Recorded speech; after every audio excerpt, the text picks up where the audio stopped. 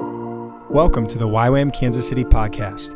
We're here to activate our generation into missions and bring inspiration to live like Jesus in everyday life. All right, welcome back. Today I'm with Lindsay Rowan, and she is the leader of a media team, and we love having her on podcasts. She always brings the fire, so we have her back yet again.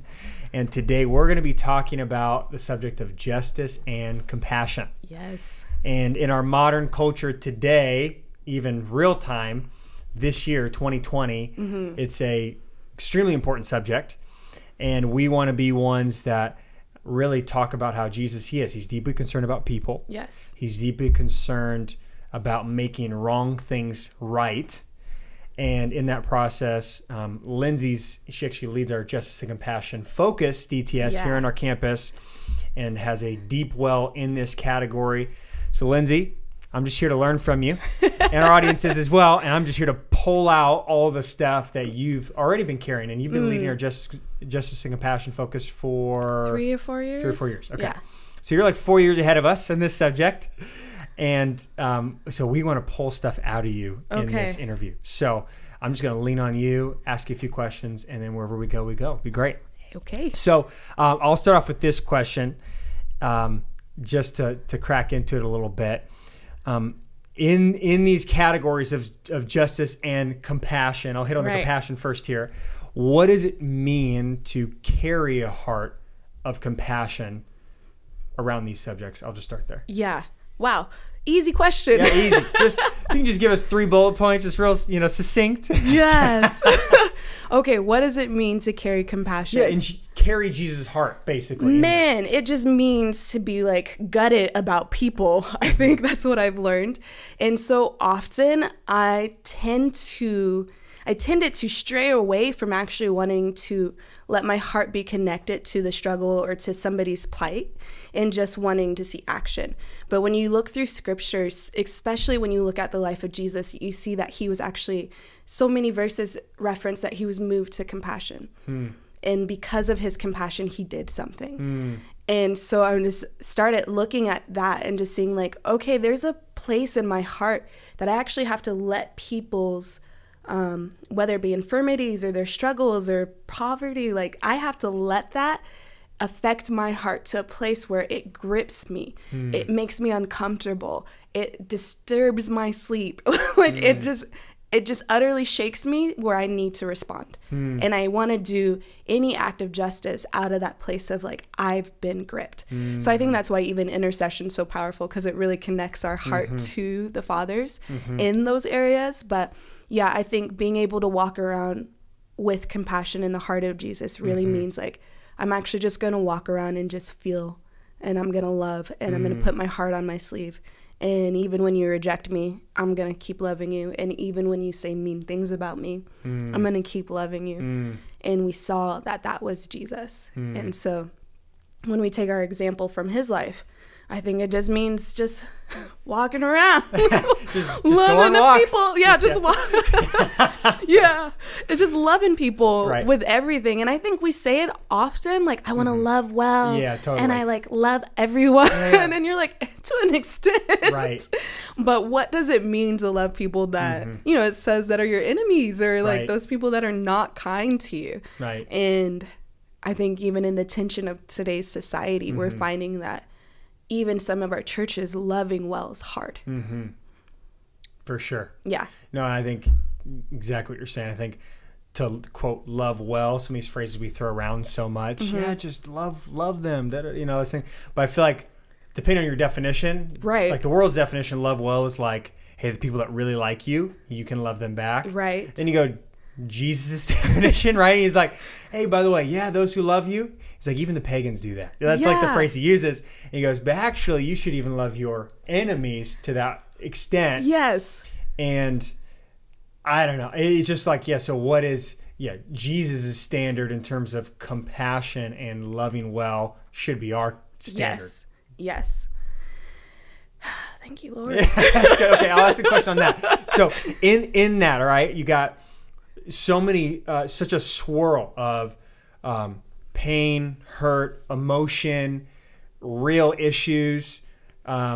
you got all this, and there's so many different categories too. There's obviously ones with the race happening right now, yes, right? Right. And then you have other categories of just the compassion as well. But in the midst of all of that, how do we keep our heart in a place that's actually tender? Yeah. Right? To where we can feel what God feels towards people, can see what God sees, can be moved to compassion. What does it mean to even keep our heart in a place where we can actually be tender in this?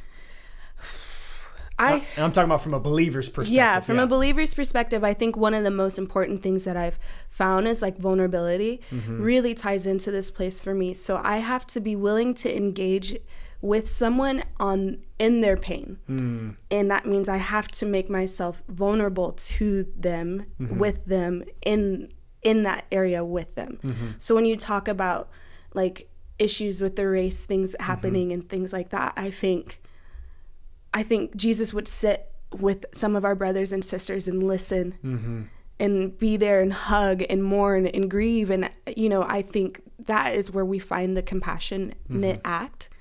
Not to be without justice and some things like that, but I think what we often tend to go to is just strong sway to justice acts and reform and like this has to be like this, and it's one-sided. And I think the beauty of the Lord is that he functions in the and I've learned a lot about that is like I can't do acts of justice without compassion. And so when I see all the pain and the suffering, the way that I can most engage my heart is to really ask the Lord how he sees that person. How do you see the trafficked victim, and how do you see the trafficker? And how do you see the white supremacist, and how do you see this person? And I need to know how you feel about every person in this situation, so that when I speak to them, if I encounter them, I'm not coming out of my own like personal struggle or plight or anything, but I am speaking the word of God over them and to them and aligning my heart with truth. And it's so easy to get swayed in opinions and different things, and just different viewpoints, and you have your own storyline and you're like, yes, I identify with that. Right. It ain't ever been right. Right. Yeah, totally. And then you're just like, hold up. Right. I'm a new creation. I've been made new. And in my newness, I have to see you differently. And I cannot tag you on with all the past trauma, hurt, and pain. Because if I see you through that filter, I'm not seeing you like Jesus. That's good. And it's so hard, which I think is why compassion is usually either, you know, just it's one or the other. We don't often see both. And it's because it's hard. Right. It's hard, it's uncomfortable, it's like gritty, and like, I don't like this, and I don't like that you were mean at all. And that was wrong, but I still want you to end up in heaven. And why do I want that? Because the Lord says he wishes that none would perish. And so if I'm aligning with the Lord in that place, I need to fight for your salvation. And that place alone like wrecks me every time, is that every person I come encounter with, if they're not following the Lord, I'm fighting for. I want to win my brother and my sister. And it's so humbling and hard because you're like, we don't see eye to eye. We are not agreeing on this topic at all. But I'm still supposed to love you, and I'm still supposed to win you. And at the end of this, I want you to feel like you were closer to Jesus rather than with my anger or with my point of view or opinion. Like, no, it's so good. And I think you're touching on a bunch of good things. But one thing I think is, I'll just speak honestly, when I'm on like a social media platform or something, I scroll for T-minus 30 seconds, right? Not even very long. And you're seeing opinions here and opinions there and all over the place. In about 30 seconds, I can already feel myself wanting to take on someone else's offense. Right. And I realize when I even let just a tinge of that in, my heart becomes less tender. Yes. I start growing callous. I start to lose the sensitivity to God's Spirit. And the scripture, as you've been talking, I'm thinking of is Matthew 9, where Jesus, when he looks out on the crowds, he sees them as helpless and harassed, like sheep without a shepherd. Yeah. And from that place, he then ministers, heals, prays, does all those different things. And I think at this time we need the body of Christ believers, and this is what you're saying, to really step up, see what Jesus sees, and be moved with compassion to then meet individual people's needs. And and I think some people are doing this well. Yes. But I think also, I would say the majority, I'll just go with the majority. I think we're not nailing it. Yeah. And it's not that it's going to be a perfect process, but I feel like there's just so much swirl around this. And we've talked about this. It's like, gosh, like how let's hit the heart of Jesus in it as we move forward. And I think, man, I'm just repeating what you're saying basically, but I don't know if you have any thoughts you want to add to that. But yeah, I mean, I'm just agreeing with you again. Right. Yeah. So we have to leave our hearts. And I think it's hard, and I know the cliche term is unoffendable heart. Right. But I think even in the last few months and seeing everything that's happened, it is my heart has a tendency to rage, and it is wicked and it is crazy. And so when I'm seeing some of these injustices, I'm just like, ah! Right. What do you mean? Right. What? How? Why? Lord, where are you? What's happening? And then I have to immediately disengage from social media and just get in front of the Lord, open my word, and find him. What do you say about social injustice, Lord? What do you say about the poor and the widow and the orphan? I don't get this. I don't get this. And really having that dialogue with the Lord, finding my place in him and what he speaks about that allows me to have conversations with people. And even if we don't end up at the same place, be okay. And really something that's helped me at the end is just being I want to end with winning my brother. And if our discussion leads to you being further away from the Lord, then I was not successful. And if I did not even echo anything, in 1 Corinthians, there's love without, you're just a clanging cymbal. And I don't want to be a clanging cymbal. It's so easy to be a clanging cymbal right now. Lord, teach me to be quiet. That is I'm like, oh, shut me up. Right. And let me listen. Lord, let my love be patient. Let it be kind. Oh, I just stopped there because I haven't even got patient or kind. So I'm let my love be patient. Let it be kind.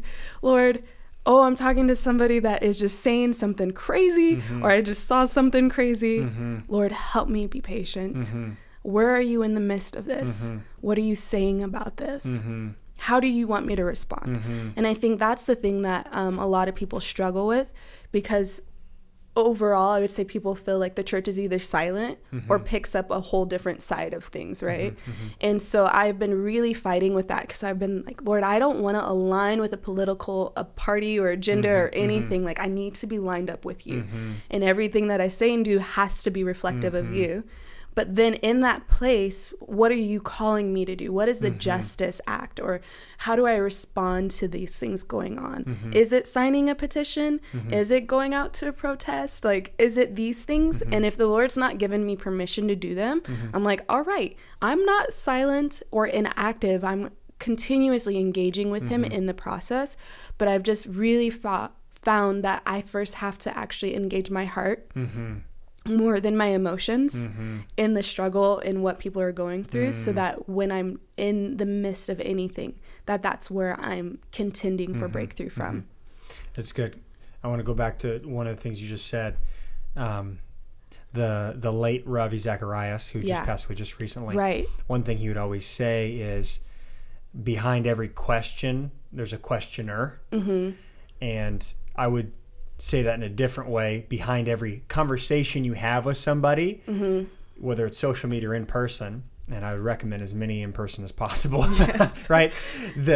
No keyboard warriors. Yeah, keyboard warriors. Yeah. So, but behind that conversation is a real person. Yes. And like you're saying, we don't want to just win the argument. We want to win the person. Yes. And I think we do. We have, on a larger scale, truth is important, obviously, and we want to win the battle for truth in the public arena, obviously.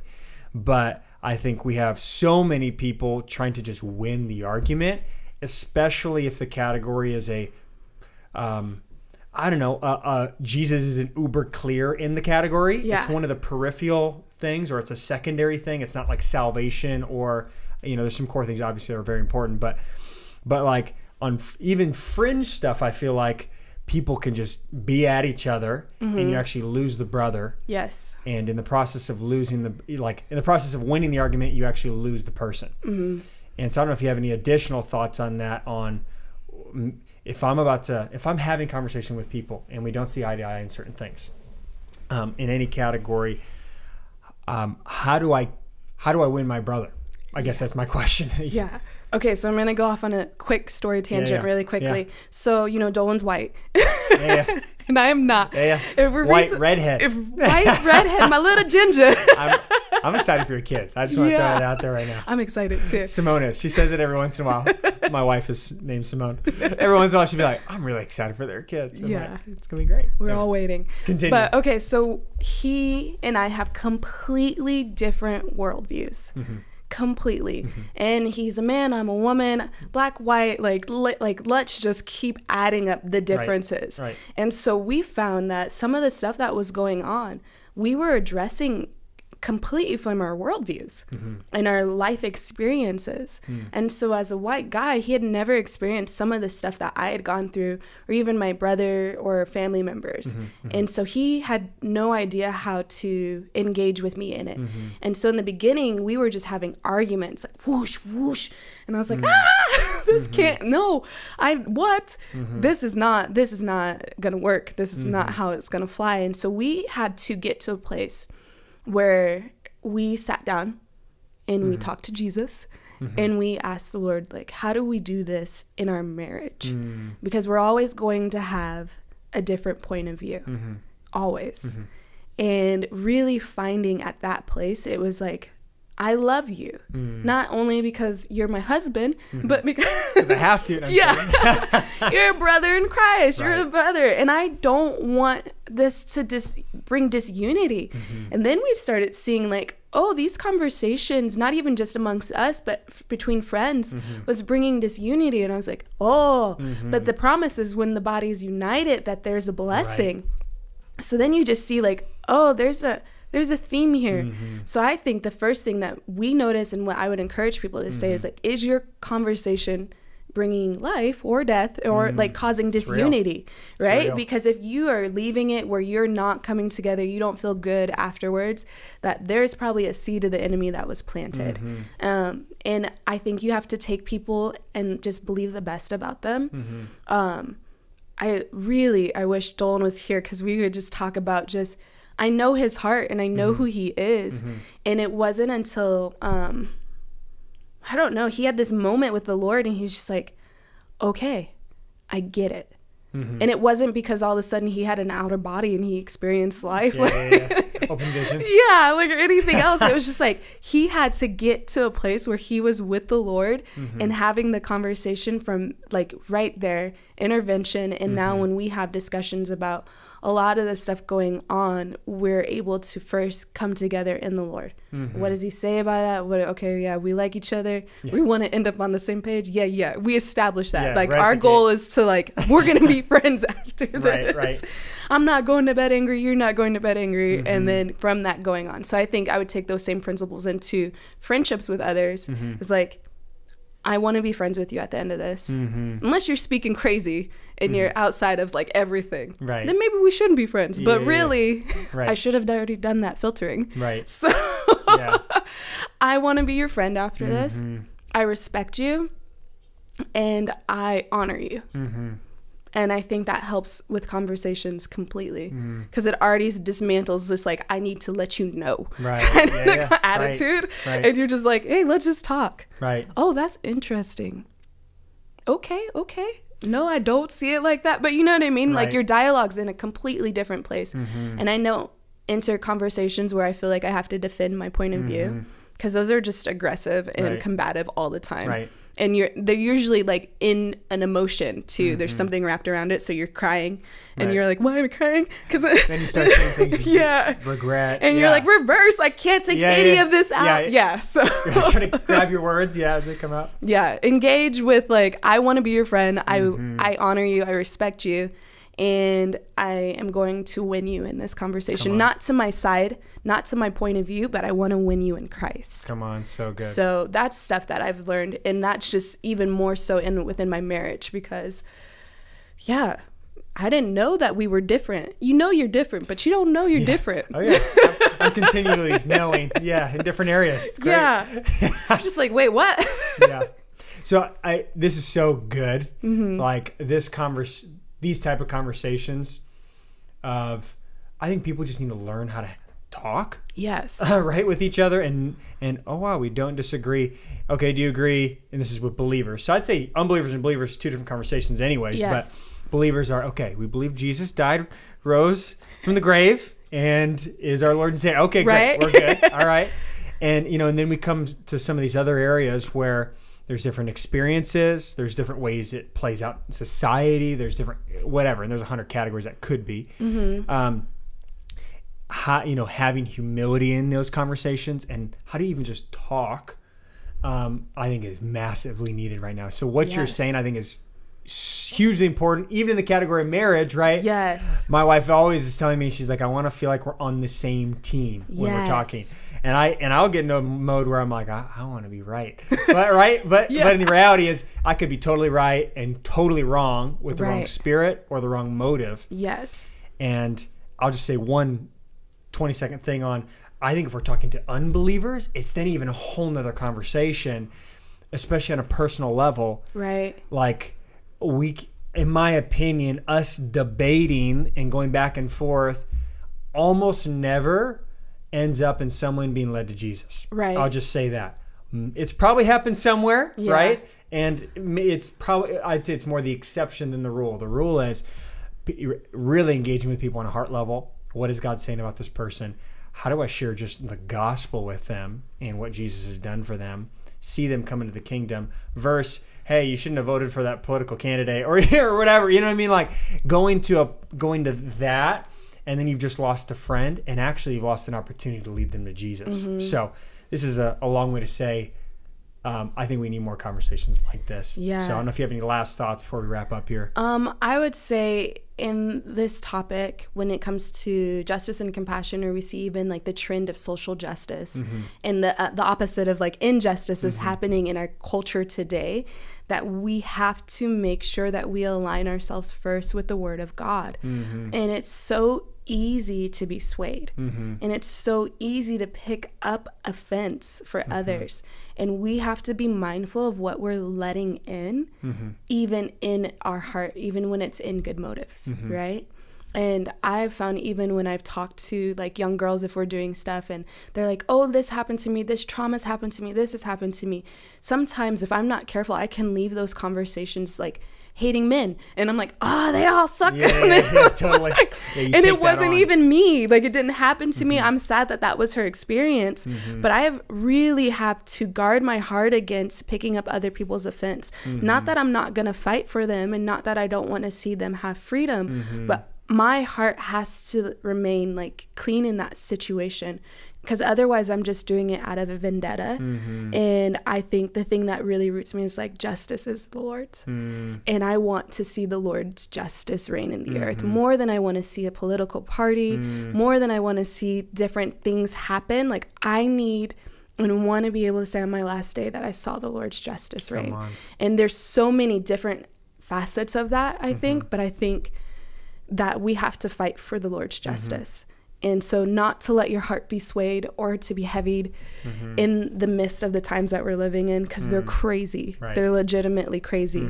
But to really tap into Jesus, to know that he's good and he's faithful, he's got a plan, he will not leave us or forsake us, and fight from that place, fight for that truth, fight for that reality in all of your conversations, in every act of justice that you have, in every moment of compassion that you get to walk into, is that you know that Jesus is real. Amen. Amen. Well, thanks for sharing with us, Lindsay. I think it's an awesome conversation, and I think people really enjoyed it and can glean a lot from it. So thanks, guys, for tuning in. Appreciate it. Have an awesome day. Look forward to the next podcast episode coming out soon. Yay. Thanks for tuning in to our Ywam Kansas City podcast. If you enjoyed listening, please subscribe, share, and leave a rating. If you are watching, please like, comment, share, and subscribe, and be sure to turn on our post notifications to catch our podcasts as soon as they're released. We'll see you next time.